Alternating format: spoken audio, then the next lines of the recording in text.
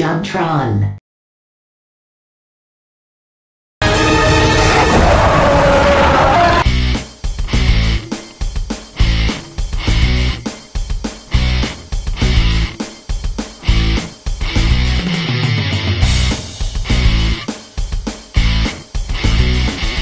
You tell 'em, sister. The top 10 best boss battles of all time. Now take this one at surface value because there was so much good stuff I had to leave out, I was disgusted. Anyways, here are the rules of this list. Each of these is a boss battle which I feel was really memorable and had a lasting effect on me, and I'm only using one game per series, or 2 or 3 games would dominate this list. Oh, and Jacques has a quick disclaimer. Spoiler alert. Look away if you see a game you haven't played. Number 10.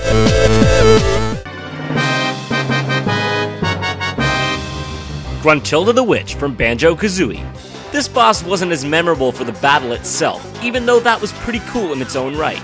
No. Gruntilda was notable for being a bitch throughout the entire game while you were climbing her castle.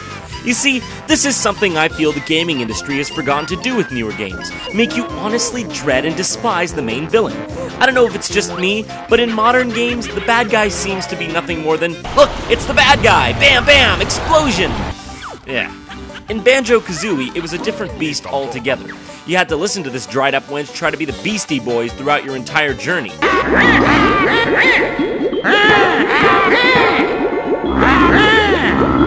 I guess she installed an intercom system in her castle.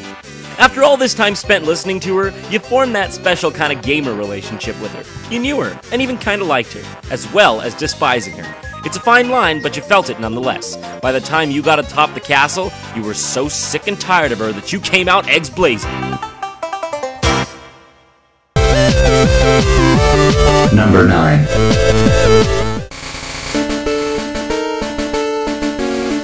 So you'd been training for hours and hours in Pokemon Blue and Red, aspiring to be a Pokemon Master, leaving a trail of fire in your wake, defeating gym after gym, earning badges, and gaining recognition all around Kanto. Your final trial? The Elite Four.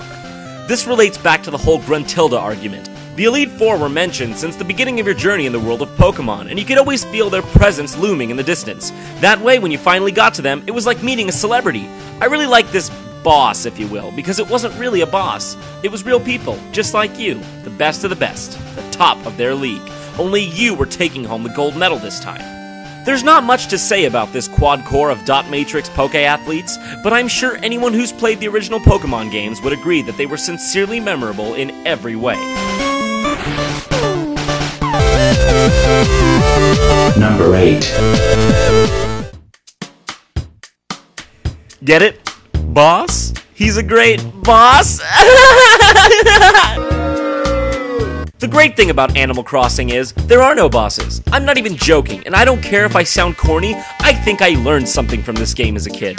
All my life prior to playing this game, everything was about doing, and getting from point A to point B in the fastest time with the greatest efficiency. Punch it at 8:30 every morning, except you punch it at 7:30 following a business holiday. I guess we can thank our corrupt school systems and our society's medieval-age parenting techniques for that.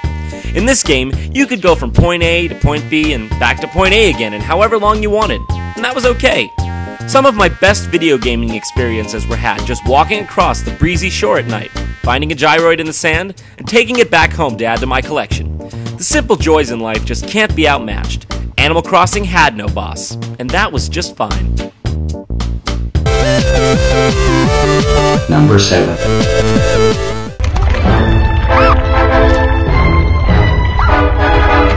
Conker's Bad Fur Day is one of my favorite games of all time. I can't think of one game similar to it. It's unique, and it's more or less impossible to rip off. That's because it's pure genius all the way through. It was a blend of style, perfect gameplay, comedic genius, and technical prowess. And not to mention, at the time, it was the best looking game I'd ever seen. Sure, its scatological exterior may have turned some people away initially, but if you dig a little deeper, you'll find gold in them there hills. Or was it corn? The Great Mighty Pooh is one of the greatest boss fights of all time because not only was it a boss fight, it was a 5-star opera as well. I I am the great mighty Pooh, and I'm going to throw my shit at you. The simple charm of this boss, and this game in particular, has yet to be recreated for me to this day. If you're playing Conker's Bad Fur Day, you better watch out, or he'll take your head and ram it up his butt. Your butt. My butt. Your butt. That's right, my butt. Ugh. My butt. My Boulder. Number 6. This game was weird as shit, and probably has one of my favorite storylines out of any game ever. Look at this. Just fucking look at this. In Majora's Mask, you played as the time-weathered hero Link in a parallel storyline to Ocarina of Time, and you had to stop the moon, played by Robert De Niro, from crashing into Termina and ending all mankind as we know it. This is one of the darkest, scariest, and most unsettling games I have ever played. And at the end of it all, you had to fight a trippy mask with tentacles. Need I say more? If you collected all the masks throughout the game, you got the Fierce Deities mask, and you got to lay the smackdown on Majora's Mask. This battle was psychedelic, creepy, and just plain weird. And I loved every minute of it. Number 5.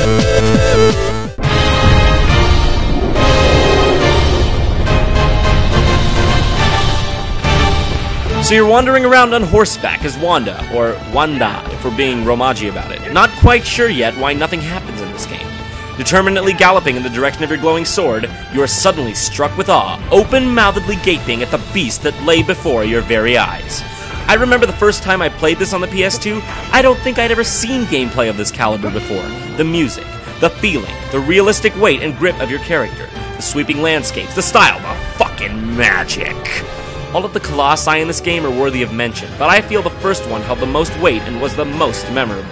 After killing the monster, you are left to ponder your slaying of the seemingly innocent beast, and left to ruminate over who the real evildoer was. That, my friends, is the mark of a well-made game. Nay, artwork. Number 4.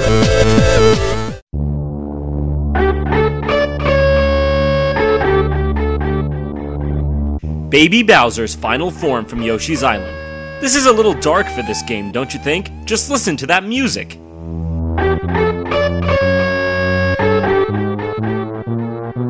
Yoshi's Island is home to some of the happiest tunes of all gaming, such as...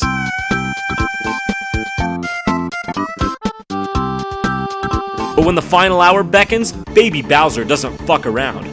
After beating his initial form in the baby room, Kamek transforms our favorite mini Bowser into a titanic version of himself, and you are left to view him from the distance, watching in horror as he inches ever closer to you and your inevitable doom. But wait, lucky for you, some balloons happen to be carrying giant eggs for you to launch at him. What luck. I could go on and on about how much I love Yoshi's Island and this boss, but I'd run the video way over limit if I did, so I'll just let the footage do the talking for me.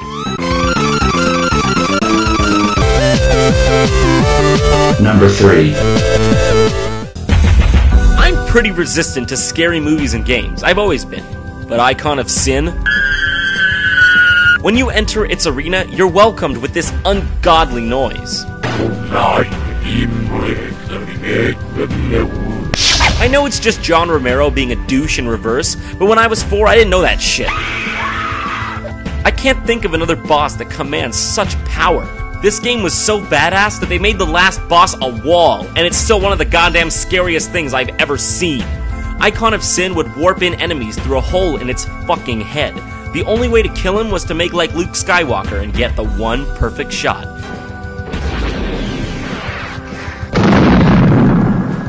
If you wanted to beat the real boss, you'd have to go Jesus on his ass. This is for making Daikatana! Number 2. I had to pick from all the Super Mario boss fights, and though I really love the one from Super Mario 64, this was clear as day for being my top choice. I may be guilty of donning the nostalgia shades here, but hot jumping Christ, this boss battle stirs emotions deep inside of me. Super Mario World was the first game I owned and played, and let me tell you, I played it to a pulp. Nothing will ever be the same as completing Star Road and finding Special World all on my own without the internet. Nothing. I'm aware that this is purely for personal reasons, but that's what this game is to me. It's part of my soul. That aside though, I think this is a pretty amazing boss battle in its own right.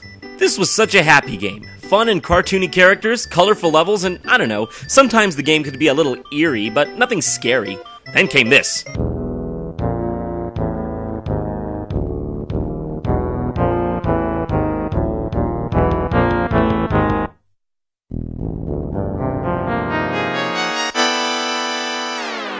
Fucking A, that shit's dark! After platforming your way through all the levels in Super Mario World, you get to face off with Bowser atop his very own castle. This is the first time Bowser is seen in his clown helicopter thing. And it's something I wish they would bring back outside of Mario Kart. It's awesome! He would drop cannonballs on you, set the stage afire, and even freak the fuck about for a while. You know, he'd be pretty much invincible to your attacks if he didn't drop ammunition for you to throw at him. What kind of way to kill Bowser is this anyways? Whatever. One notable thing is that Peach just looks off in this game. I love this boss battle. I love it to death. I can only think of one greater.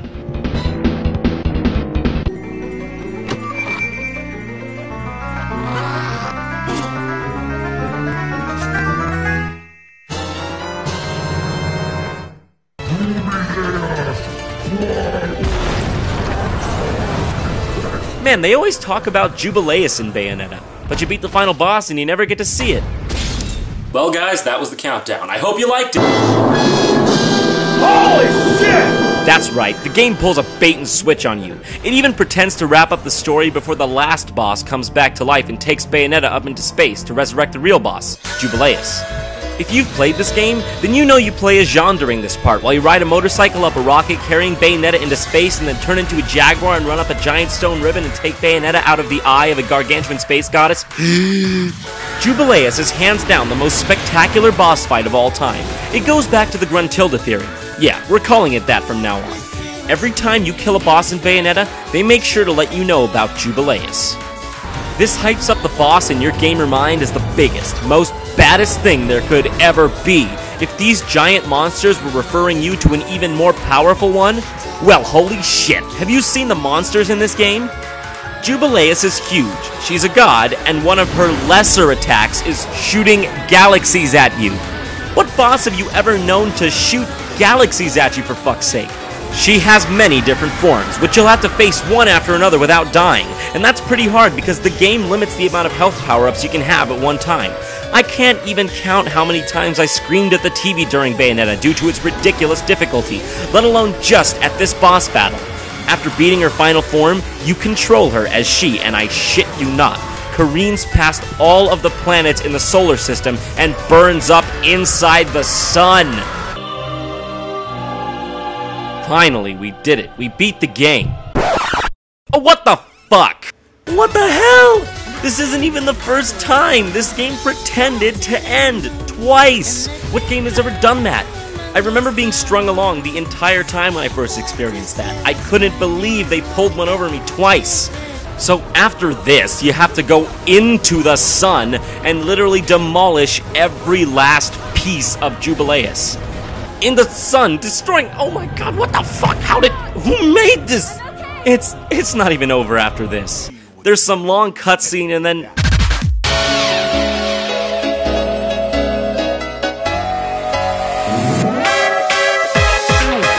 a music video of Bayonetta dancing? Man, this is really fucking hot.